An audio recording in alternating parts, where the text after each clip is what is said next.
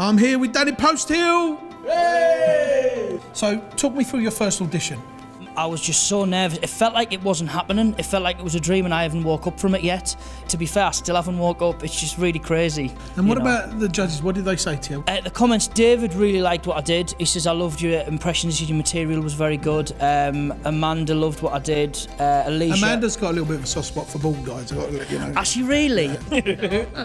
Who you had to impress the most? Who do you want to... Well, do you know what? Simon wasn't too keen on my first audition, so, you know, I think you can twist Simon's arm. He has got a soft spot. Yeah. He has, hasn't he? Yeah. So, but yeah, it's that's the only worry, because I mean the rest of the judges really enjoyed what I did, and the audience did as well. You know, it's like one of them. You turn up and you do a gig. There's always someone who doesn't like you, and that happened to be Simon. Yeah, but that doesn't matter. I hear that you're a bit of a jiu-jitsu ex-champion. I used to do MMA.